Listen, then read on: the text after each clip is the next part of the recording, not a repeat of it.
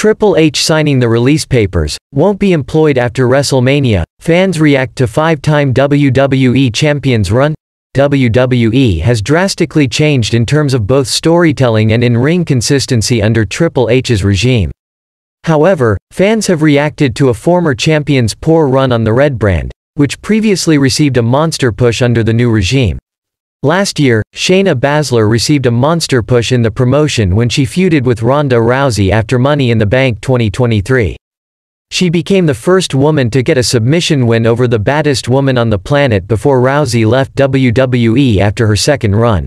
However, it's only been downhill for the former two-time NXT Women's Champion following the feud on Monday Night Raw.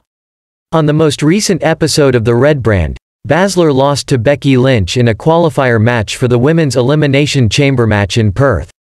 Fans recently reacted to her poor run with the promotion.